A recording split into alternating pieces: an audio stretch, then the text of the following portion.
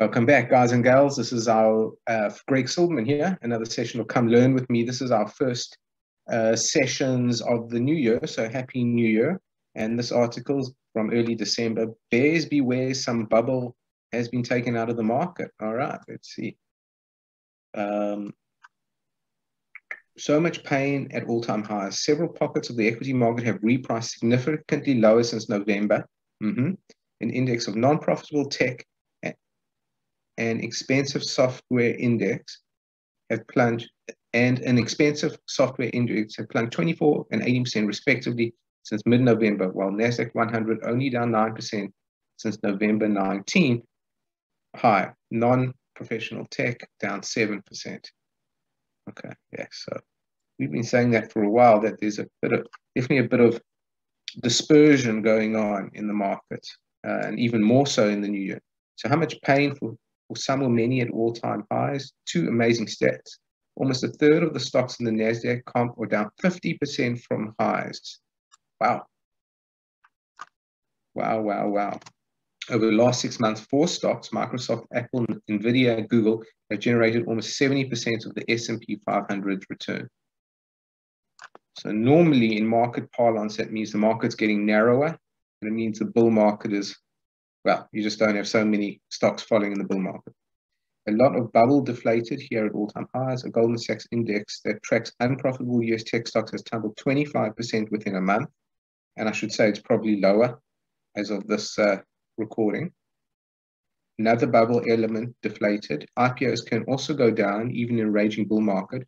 49% of the 43 IPOs that raised over $1 billion this year are trading below their listing price. Yes, that is below listing price, not opening print. Oh, wow. Okay. Reversed FOMO at all-time highs. Nice bid or inflow into money market funds here at close to all-time high in equities. Prudent. FOMO never really materialized. Charts show cumulative fund flows across assets. Okay, let's see what this is talking about. So money market assets have been climbing, whilst equities have been climbing. So people are not fearing missing out, is what it's saying. A lot of body blows and still standing. Global equities have absorbed a series of body blows recently, a return of the COVID variable, a Fed that seemingly backed itself into a corner, and a sequence of large de-risking from both the systematic and discretionary trading communities. Goldman's prime brokerage reports that on a 10-day cumulative basis, we have seen the largest dollar net selling since April 20. But in US tech, it was the largest net selling in 5 years. 3.2 Sigma event. That's a big event, in other words. Infotech stocks were net sold for a 5th straight day, 9 out of 10.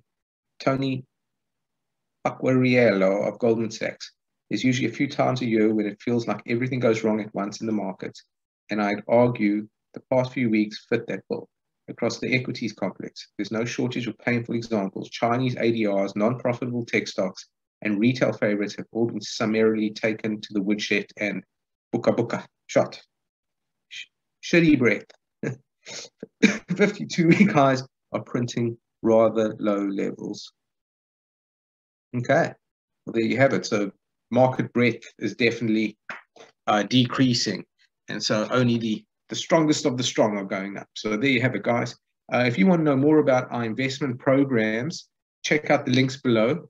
If you're an investor, we have the investment link where you can come and register and see our investment programs. If you're an investment manager and you'd like some help getting the word out about your investment fund or co-investment or whatever it may be, check out our LOMS program. Also, the link is below. Thanks for joining us. This is Greg Silverman, out for now.